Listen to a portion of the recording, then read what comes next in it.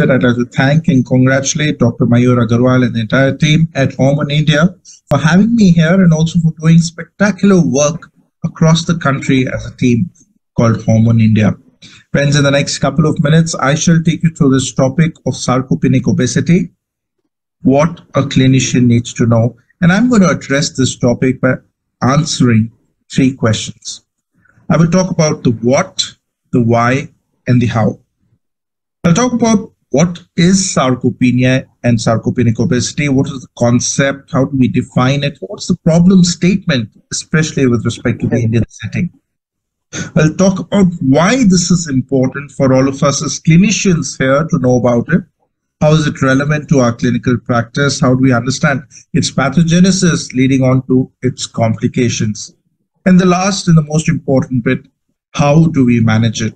What are the 3 pillars of management of sarcopenia and sarcopenic obesity in terms of diet, exercise, and medicines? So let's get started directly with the first thing. And I think all of us are well aware of what is coming in the future, what we call it as the Grey Dawn or the Grey Wave. And what I mean by this terminology is that, yes, with an increasing life expectancy across the globe and even in countries like India, we are definitely going to have more and more elderly people in the society.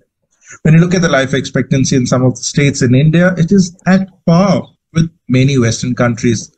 And so in this regard, we as healthcare professionals need to gear up, need to know how to address the problems of the elderly, and sarcopenia and sarcopenic obesity is definitely one of them.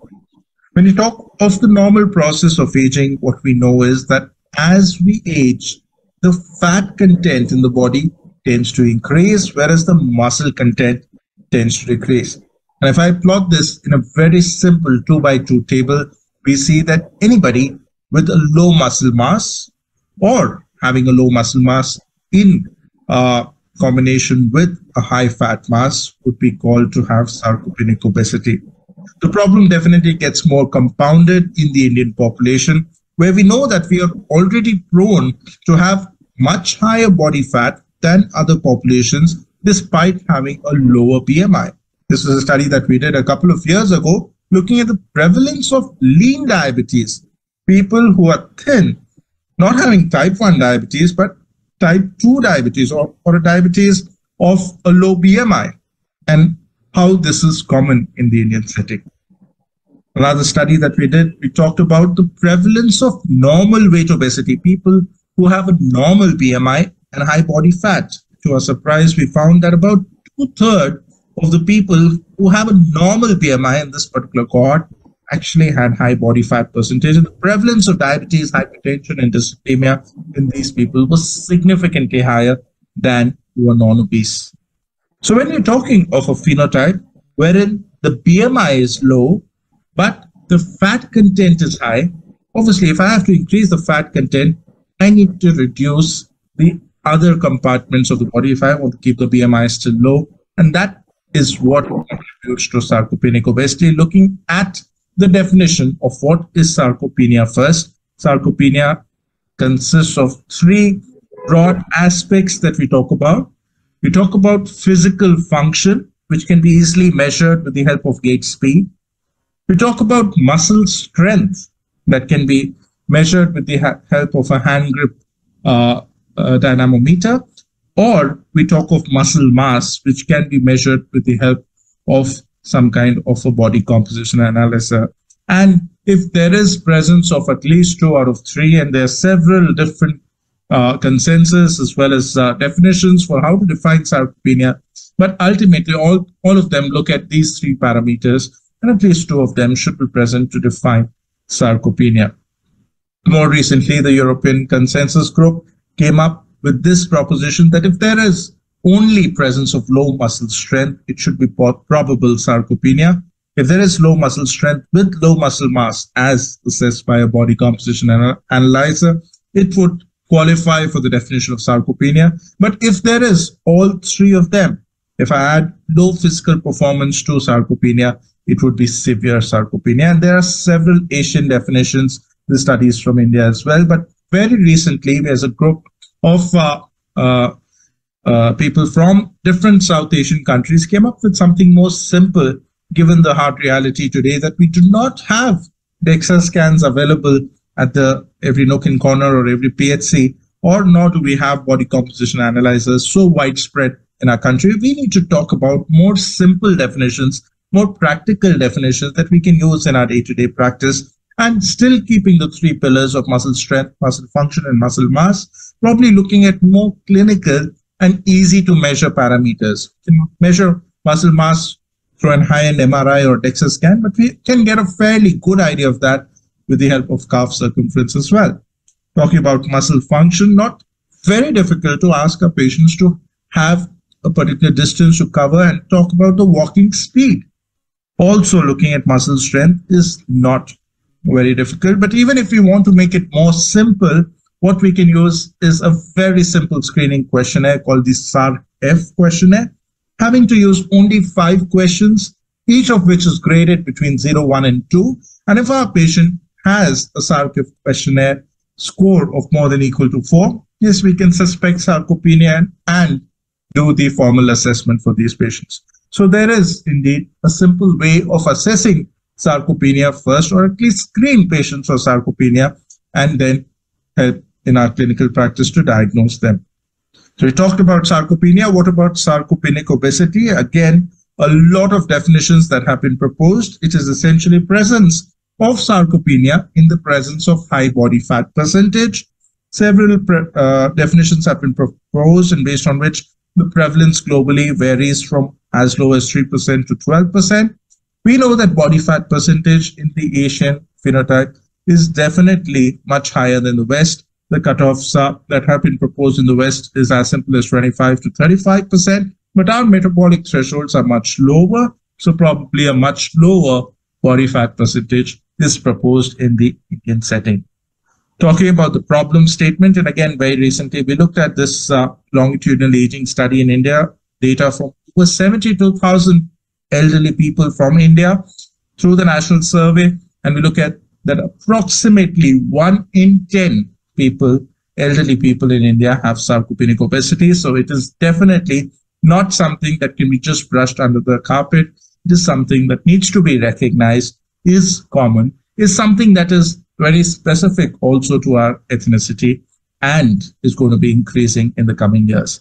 So with this, I move on to the second part of my topic as to why is it important in clinical practice to identify people with sarcopenic obesity along with sarcopenia. Let's talk about the pathogenesis. And what we realize is this indeed is a vicious cycle.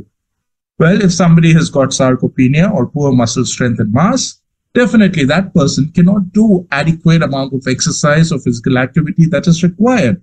And therefore, that patient is ultimately going to burn less calories and accumulate more fat and get into an obese phenotype. Well, if somebody has obesity, there is increased amount of fat often in ectopic sites, and one of the sites ectopically is also the muscle. And if there is increased intramuscular fat, definitely it contributes to poor muscle function and strength.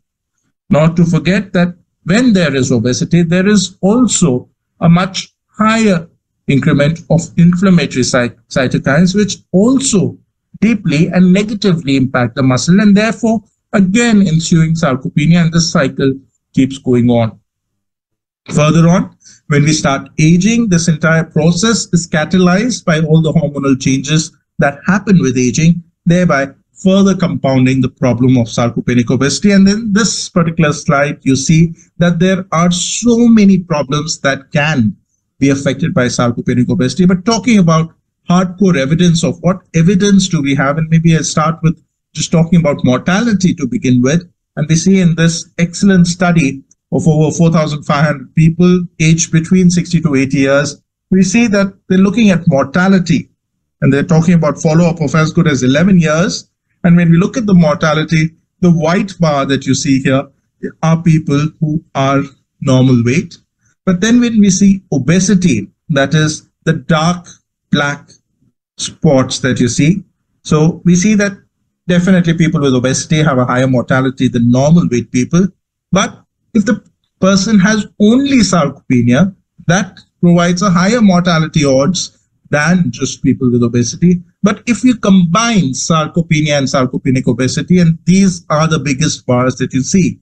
And so, yes, sarcopenic obesity is a very strong indicator of mortality. We're talking about frailty, disability, and admissions. Again, in this project where they've studied men, and we look at the odds ratio of frailty as high as 2 times higher risk of developing frailty if you have sarcopenic obesity. Not only this, we talk of the muscle, then we also talk of the bone, and we also talk of the joint together. This is knee arthritis. The odds ratio is 3.5. So people with sarcopenic obesity have a 3.5 higher chance of developing knee osteoarthritis. And when talking about osteoporosis, again, it's not only osteoporosis, but even vertebral fractures, which are more commonly associated with sarcopenic obesity. Talking about metabolic syndrome, you talk about diabetes, hypertension, and dyslipidemia, and you look at the odds, which are as high as 8 times. A patient with sarcopenic obesity will have 8 times higher risk of developing metabolic syndrome as against only 2 times for people who just have sarcopenia. Not only affecting all these metabolic parameters, but also affecting the psyche. And sarcopenic obesity has also been associated with depression. So cutting a long story short, what I'm talking today about is sarcopenic obesity and how this can influence all these different organ systems and, most importantly, increase mortality. And this is why we as clinicians need to be aware of this entity. So, well, we've so far talked about our increasing aging population. We've talked about the different definitions of sarcopenic obesity and how our South Asian ethnicity tends to be more prone to develop this particular phenotype.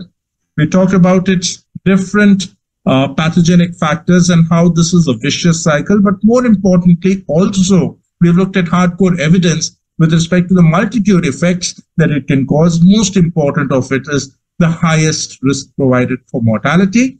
And now the last bit of my talk, where we talk about how do we manage it. And there are 3 broad pillars of management of sarcopenic obesity. It is the exercise, it is the diet, and it is the medications. Predominantly exercise and diet. Let's start with the exercise. And there are several studies that talk about how different types of exercise can increase the muscle strength, which is no big news. We all know that both resistance and aerobic training can definitely improve not only the muscle mass, but also muscle strength. Very simple exercises, given that we're talking of a disease that is more common in the elderly. So very simple exercises like chair exercises, using a band exercise, simple aerobic training is very helpful. And it's not only just the exercise which is done as a short-term plan, but a long-term plan is something that goes in a long way. But having known that, we always remember that when we advise exercise to any person, and specifically more in elderly, we go in a very graded fashion. We don't talk about resistance exercises on day 1. We first talk about flexibility enhancement, then teach them balance. We really don't want to have a fall and a fracture in somebody who's more prone to develop a fracture. Then we talk of aerobic exercises, and lastly, we talk of resistance exercises. And this is a graded prescription that we want to provide. Talking about diet, and though there is a kind of a paradox where we're talking of low-calorie diet, and that is to address the obesity part, but the important point is that we need to make up for the protein as well. So there is calorie restriction without restriction of protein. So even in clinical practice, when we talk of elderly people and we are trying to get their weight loss, it is very, very important to also talk about good protein intake for them, because otherwise they would develop sarcopenia. Obviously, good to also ensure good calcium and vitamin D supplementation. But still, the most important aspect, especially again in the South Asian region, is talking about good, adequate protein intake, 1 to 1.2 grams per kg body weight. We're not talking of high protein diets. We're just recommending to take an amount of protein that should be taken by a normal, healthy individual.